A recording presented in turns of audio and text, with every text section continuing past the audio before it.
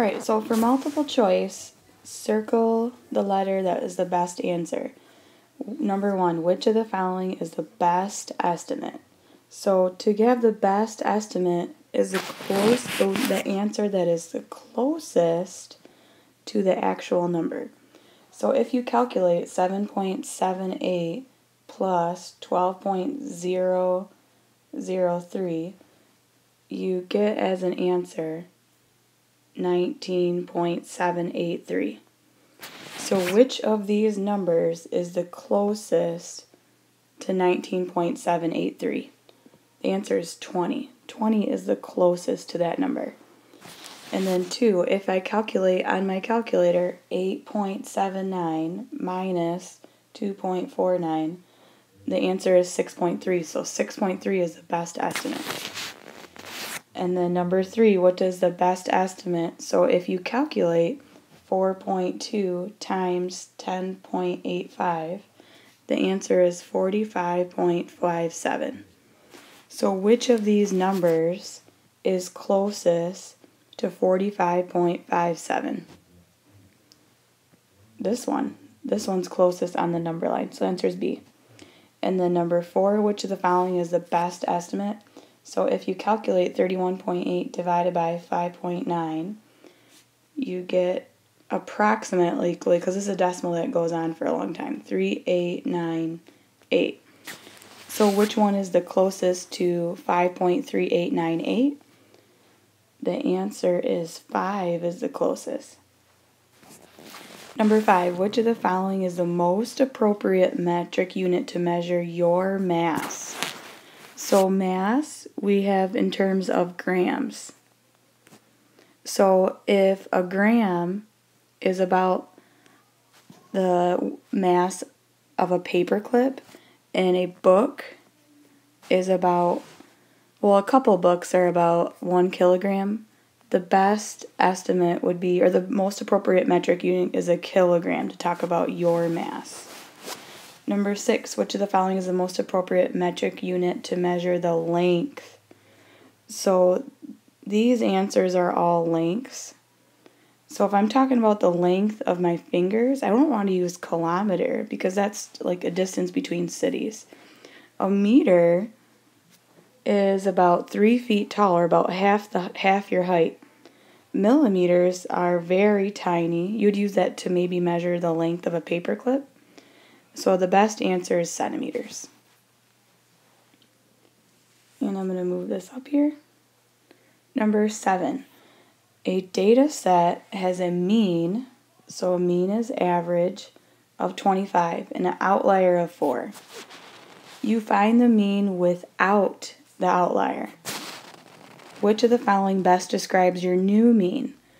So if your mean is 25 and your outlier is 4, that means that if you put it in the 4, if the 4 was in there, 4 is smaller or less than the mean, so 4 is going to make your mean go down. So if you don't include 4, if you take out the 4, 4 is a lower number, so you're going to expect your mean to go up because you're no longer including it. So the answer is C, the new mean is greater than the original. And then number 8, solve each equation. So to solve this, I'm going to add 4.7 to each side.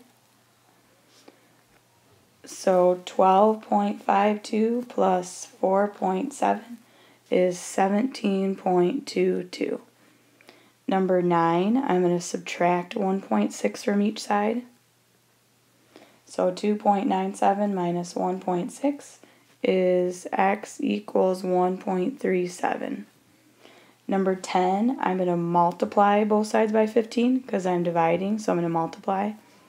So n is 0.24 times 15. So it's 3.6. And number 11, they're right next to each other. They're multiplying, so I'm going to divide both sides by negative 3.5. So z equals 2.31 divided by negative 3.5 is a negative 0.66. Alright, so 12, use the formula P equals twice the length, so 2 times the length plus twice the width to find the perimeter. So this is the width and this is the length. And actually, if you wrote this is the width and this is the length, it's still right.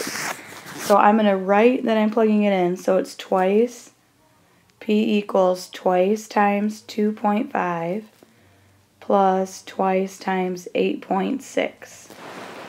So remember that you have to show your work.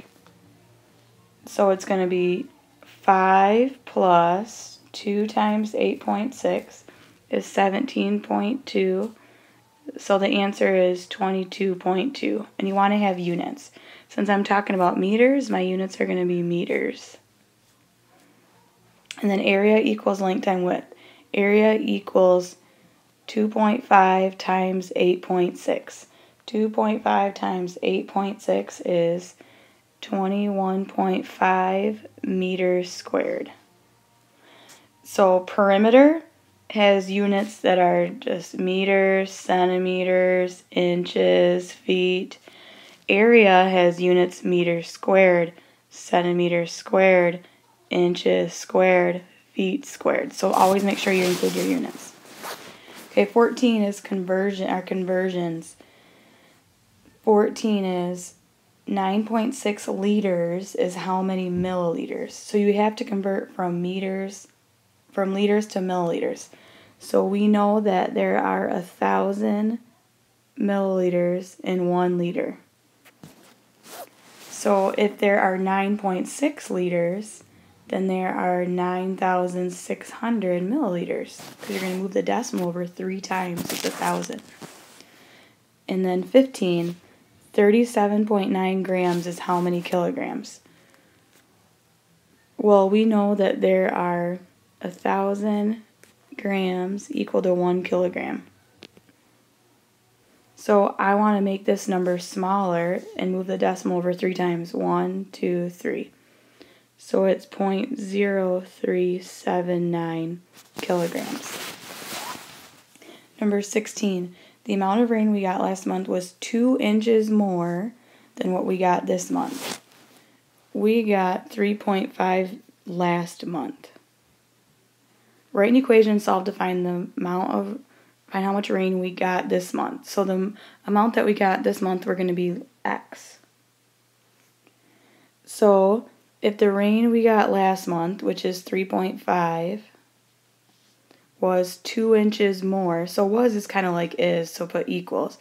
2 inches more means plus 2, the rain we got this month, that's X. So my equation is 3.5 equals X plus 2. So you subtract 2 from each side, so X equals 1.5 inches. And then 17, there are 24 students in a class which has 2 representatives to student council. How many different sets of 2 representatives can the class have? Well, we're going to cross this out because we didn't do this one. This is 3.8. We didn't do that lesson. Okay, so we're going to use the table to find the mean, median, mode, and outliers. Mean is the average. Mean is when you're going to add up all of the numbers and divide by how many that there are. So I'm going to add 4.3 plus 3.6 plus 3.6 plus 4.2 plus 1.4, and I'm going to divide it by 5. So the mean is 3.42. It doesn't tell me what I should round to, so I'm going to take it at 3.42. The median is when you line up the numbers from least to greatest. So first, I'm going to line up the numbers. So 1.4, 3.6, 3.6, 4.2, and 4.3. So the middle number, 1, 2, 3, 4, 5, is the 5th number, which is 3.5. The mode, or 3.6, I said I circled 3.6, but I wrote 3.5. The mode is the number that occurs most often. So if you look, there's 2 3.6s, so that's the mode. And any outliers, which one is either really high or really low? I'm going to go with 1.4. So on a number line, if we were graphing these, 4.3 would be right here, 3.6. I'd put another dot for 3.6, 4.2, and the one that's far off is way over here, 1.4. So on a number line, 1.4 is far away. 22. What is the best measure of central tendency? Measures of central tendency are mean, median, and mode. So the best one would be the median or the mode. The median or mode, because the mean is less than most of the numbers. So if you look at the mean is 3.42. Are any of these numbers, I mean this is more than 3.42, this is more, this is greater, this is greater. The only one that's not greater is 1.4. So 1.4 affects the mean. It's that an outlier affects the mean.